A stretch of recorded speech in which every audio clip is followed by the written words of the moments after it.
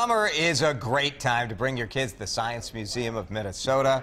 It's a chance for them to discover their inner scientists. So Marjorie Bequette, Director of Research and Evaluation at the Science Museum, joins us on Mid-Morning this morning. Thanks so much for being here. It's a busy time of year for you guys. Yeah, it's really busy at the museum, but we're so excited to be here because summer is such a good time to really help your kids keep on thinking like a scientist and an engineer.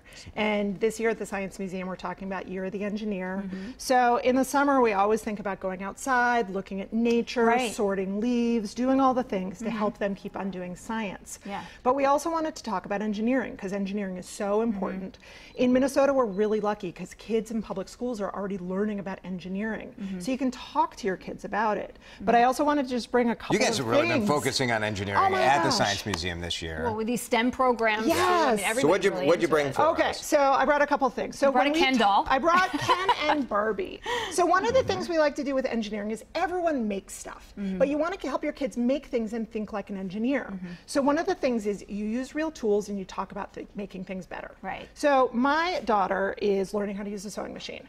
And she made some clothes for Ken. That's cool. Great skill for to have. Barbie. It is the ugliest shirt in the world. Well, she admits it herself. I've seen uglier. I mean, but it's a prototype, and a prototype is a great word to talk about with your kids when you're talking about doing engineering, because she's learning how to take shirts off of Ken, which is hard to do. Sure. So at that small scale and have it figure out how do you get it on and everything off. like that. But those are engineering solutions that real engineers work on. Skills, and especially with girls, we want to make it feel real and something that they can do. Don't you think sometimes we couch engineering in a way where it sounds like it's just it's highly technical, but it's really problem solving is what engineering is. Totally problem solving. So this is an activity we do at the Science Museum. It's just some cardboard and some brads, and then you just say to kids, like, here's your constraints. You have this moving. What animal does it make you think of? Somebody thought it made them think of a worm.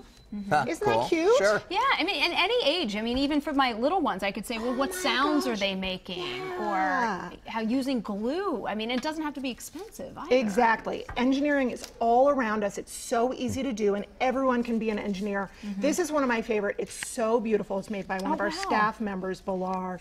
But you don't have to be an amazing artist to be an engineer. And so that's what we want to do, is just get kids and then come to the museum and enjoy all that we have to do there. It's so much fun. Spectacular. Avoid the brain drain of the That's right. Keep the mind working. Thank you so much for coming in. We appreciate it.